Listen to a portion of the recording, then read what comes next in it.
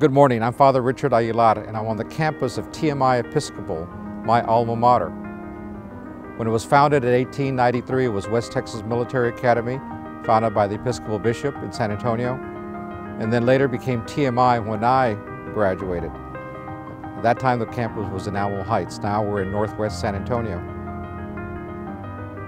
And as I think of Memorial Day, I think of students who came to TMI with our ROTC program,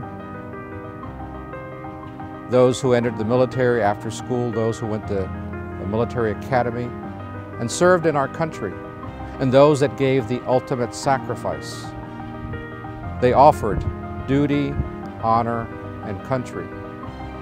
And it's inspiration for all of us as we recognize those fallen soldiers who gave their life for our democracy, for our freedom, for our liberty, and pray that we always remember those persons.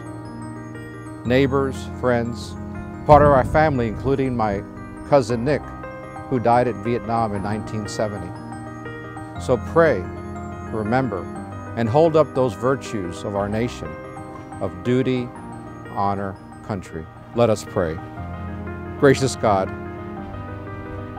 who calls us to liberation through our Lord Jesus Christ, may we always be about the struggle and the gratitude and embrace the virtues of duty, to do what is good, of honor, to respect every person, and country, to work for the very best for our nation. This we pray in God's holy name, God who is Father, God who is Son, God who is Holy Spirit. Amen. So as we think about Memorial Day and look forward to that day in which we remember the men and women who gave their life for the freedom, liberty, and democracy of our country, remember the words of President Kennedy, to ask not what your country can do for you, but what you can do for your country.